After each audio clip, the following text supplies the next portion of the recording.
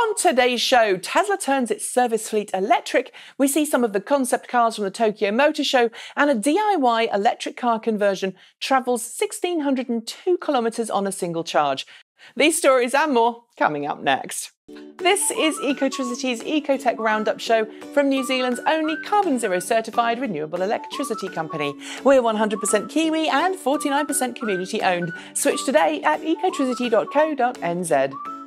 Hi there, I'm Nikki Gordon-Bloomfield, a professional musician turned electric vehicle crusader, and I'm here to bring Kiwis a weekly roundup of the biggest news stories around the world in relation to cleaner, greener transport. As always, thanks for joining me. If you're a Tesla owner or you know one who has ever been visited by a Tesla mobile service technician, you'll know they turn up to work on Tesla's famous high-performance electric cars in a gas-guzzling or diesel-chugging van, usually a Mercedes Sprinter. And let's be honest, that's not the best for Tesla's rep as a super green automaker now, is it? Well, at the end of last week, we learned that Tesla is changing that from 2018 onwards after some of its clever engineers figured out how to fit everything a Tesla mobile service engineer needs inside a heavily modified Tesla Model X. In other words, Tesla will soon be building its own service vehicles based on Model X to make its entire service fleet zero tailpipe emission. Nice job, Tesla, and way to cut costs too. Before our next news story, I want to remind you about Ecotricity's new price plan called ecoWHOLESALE, a great new energy product that makes it easier to save your wallet and the planet. ecoWHOLESALE links you directly to our 100% renewable wholesale prices for a small admin fee. In fact, it's now New Zealand's most affordable carboNZero certified electricity. There are no joining costs, no fixed-term contracts, just New Zealand's most affordable way to buy power, and it could save you a massive $400 on your home electricity bill in just a year, or $4,000 on your business if you have a business. So clever Kiwis switch to ecoWHOLESALE with Ecotricity. It's the cleanest and most affordable way to charge up your home and your electric vehicle. It only takes a couple of minutes to join ecoWHOLESALE, so just follow the link in the notes below. In case you didn't know, this week marked the start of the annual Tokyo Motor Show, and this year both autonomous and electric vehicles played a heavy part with concept cars and teasers of future production models from a wide range of automakers.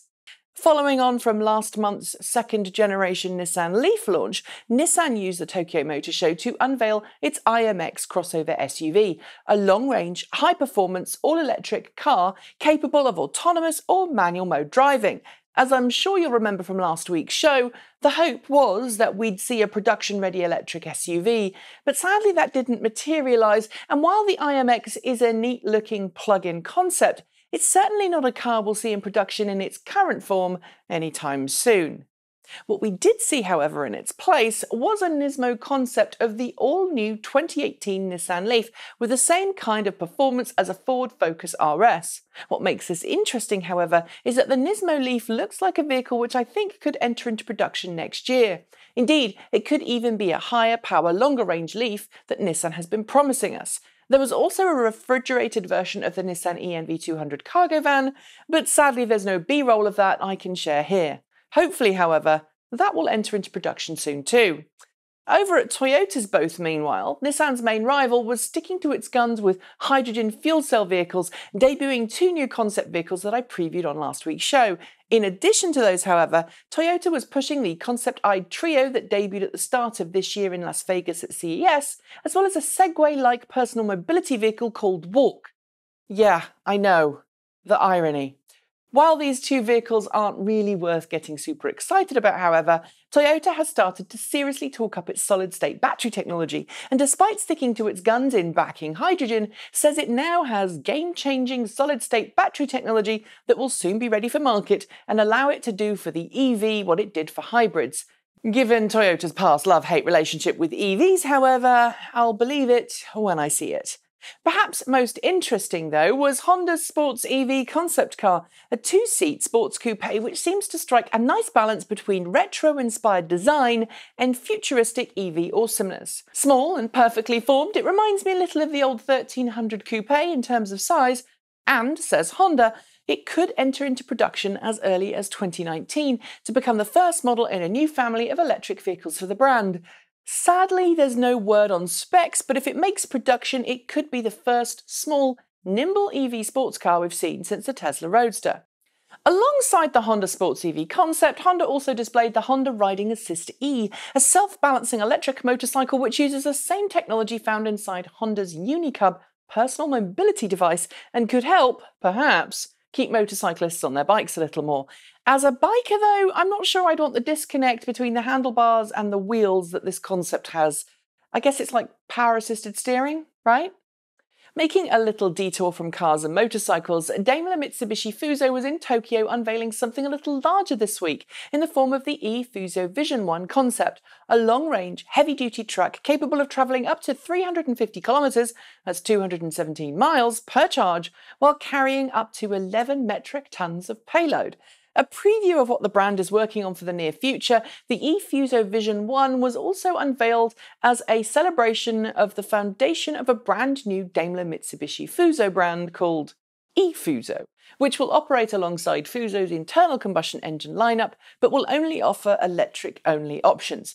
The first production vehicle, the eFuso e-Canter, which is already entering service for 7-Eleven, Yamato, UPS, Habitat for Humanity, the Wildlife Conservation Society, and the New York Botanical Garden.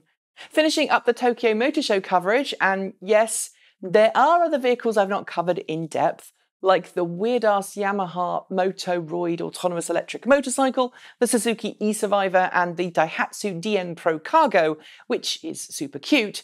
But I'm going to touch base on the Mitsubishi E-Evolution concept, a car that's taken Mitsubishi's legendary Evolution nameplate and added a little spark of electricity.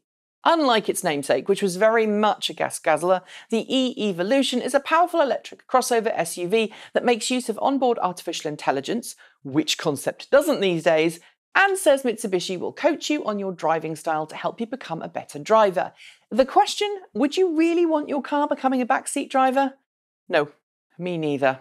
If there's anything that the last 10 years has taught us about the startup transportation world, it's that there are always people trying to revolutionise the way we get from point A to point B, be it through capsules in tubes of partially evacuated air, self-driving cars, or even passenger drones. And this week, Israeli firm Eviation aircraft hit our radar. Calling itself a cross between Uber and Tesla in the sky, Eviation hopes to commercialise autonomous electric planes that carry up to 9 passengers across busy cities, revolutionising the way that people get from point A to point B by completely circumventing those nasty traffic jams that are becoming increasingly common in the world's megacities. That's the Tesla bit, but what about the Uber? Well, apparently the goal of Eviation is to create skyways of elevated travel tracks consisting of hundreds of autonomous intelligent aeroplanes. And if you want to use one, you just hail it with your phone, just like an Uber. It's an interesting prospect, but I'm not sure I want to trade busy streets for busy skies. What do you think? If you've ever spent any time driving an electric car that isn't a Tesla, you'll be familiar with the horror that is carrying around a dozen different RFID smart cards that each give you access to a different charging network. And you've probably got more than just a little jealousy for Tesla owners who just have to turn up, plug in and charge. No messing around with tags required. Well, European charging manufacturer ABB EV has quietly unveiled AutoCharge, a new technology for its CCS quick charging stations this week that automatically bills you for your charging sessions based on the unique vehicle identification code sent as part of the handshake that occurs as part of every quick charging session. Sadly, it's only coming online in Europe for now, and it's only for CCS quick charging, but it makes you wonder why automakers and charging providers didn't think of coming up with such a simple solution a long time ago.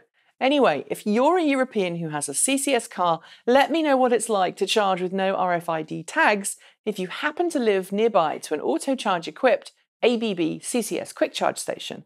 Here's a quick question for you. Last month, which automaker sold the most plug-in vehicles globally? Tesla? Nissan? Renault? If you answered any of the above, you'd be wrong. That's because the answer is BMW, which proudly proclaimed that during the month of September, it totaled more than 10,000 plug-in vehicle sales globally. That's far more than any of its rivals in the plug-in marketplace.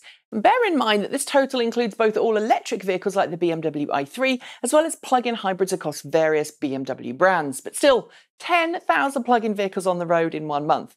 That's pretty impressive, right?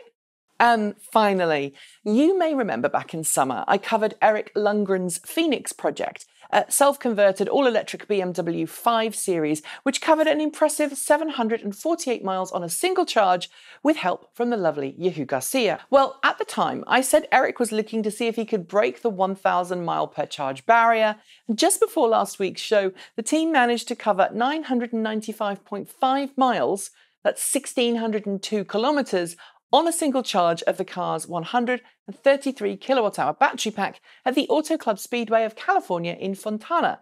To put the distance in perspective, that's further than the iconic John O'Groats to Land's End route in the UK, and further than the distance from my studio in Portland to Yehu's office in LA. So well done, guys. Sure, you didn't hit the mileage that you wanted, but it's still pretty impressive. Good on you.